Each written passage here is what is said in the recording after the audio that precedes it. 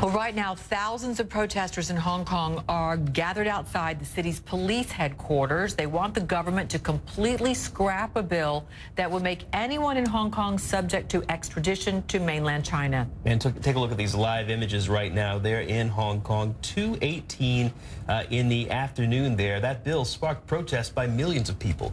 Police have, quote, strongly condemned the protesters for the blocking of main highways near the government headquarters. Our Anna Corin is following the story live in Hong Kong, joining us by phone. And Anna, so tell us more at this point. Oh, we have you now live to see what's happening there. Anna, tell us about the scene.